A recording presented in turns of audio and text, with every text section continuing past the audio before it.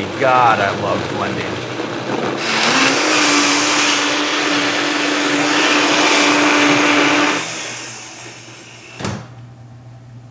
Whoa. What's going on in there?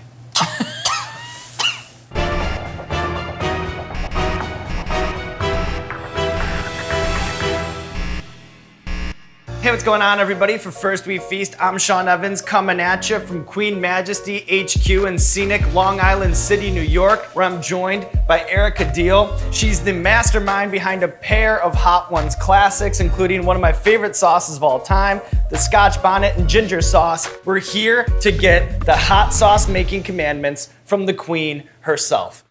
We're gonna be doing two sauces today. We have a grilled pineapple and jalapeno sauce, and then for the more advanced viewers out there, you know who you are. We're gonna do a Sicilian scorpion pepper sauce. But before we get it going, how did you get into the hot sauce game? Making it for myself, I eat hot sauce on every single thing that I eat. So I couldn't find things that were hot enough. I couldn't find things that were, you know, without sugar or like dyes or weird ingredients. And so I just started playing around a lot. You know, I think a lot of people think that a hot sauce is maybe hard to make at home, and I think that we'll dispel a lot of that today. That's right. But can you talk to me about some of the mistakes that people make if they're trying to make their own hot sauce? I would say some of the hurdles that I've run into, yeah, putting too much vinegar in.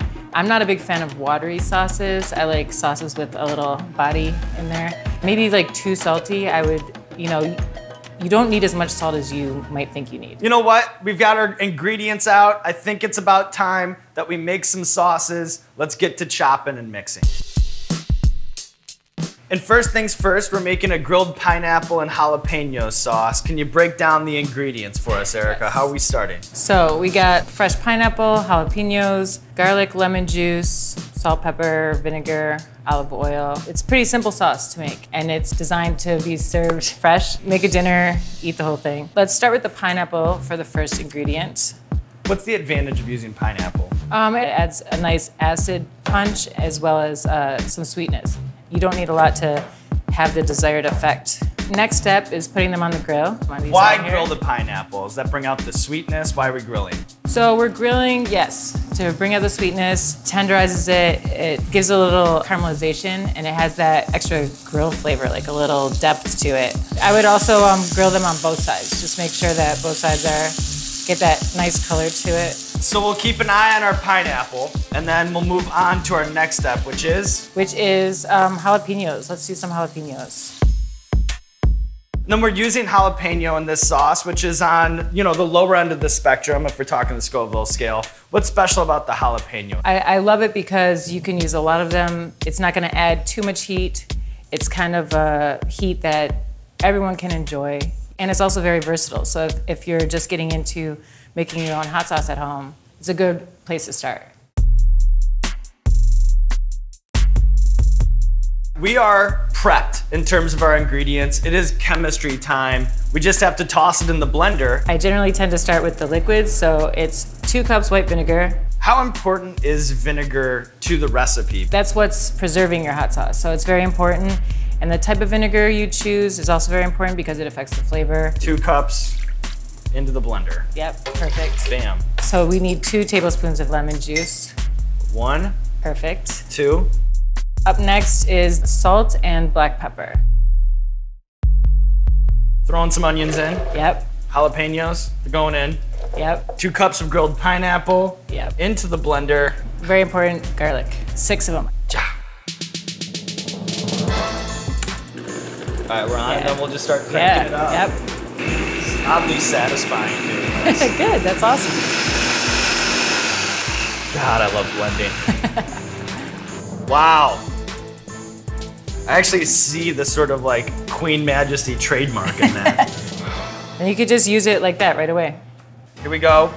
Testing our grilled pineapple and jalapeno sauce.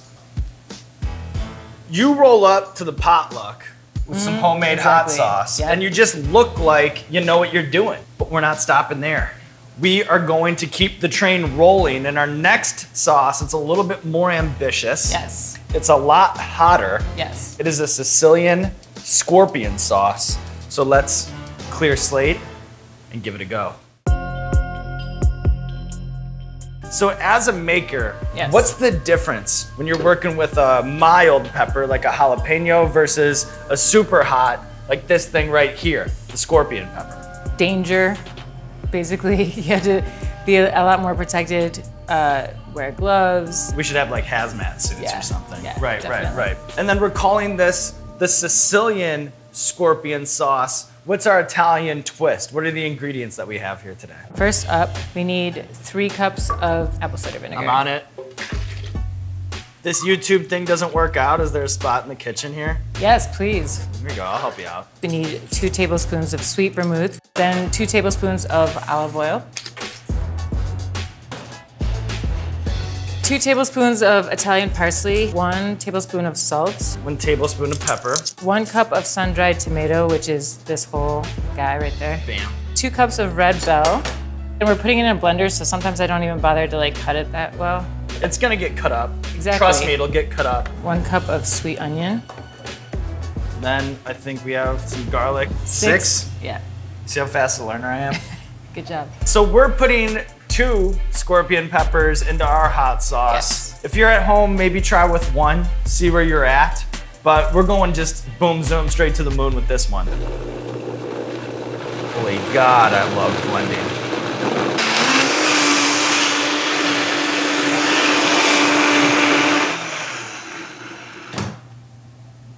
Whoa. What's going on in there?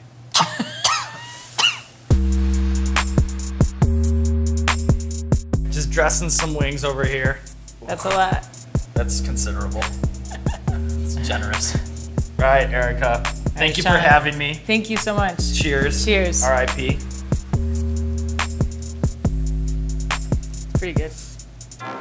So here's what I'll say about this. It is good. We made a delicious hot sauce. It is very spicy. Lots of elements in there, all working together.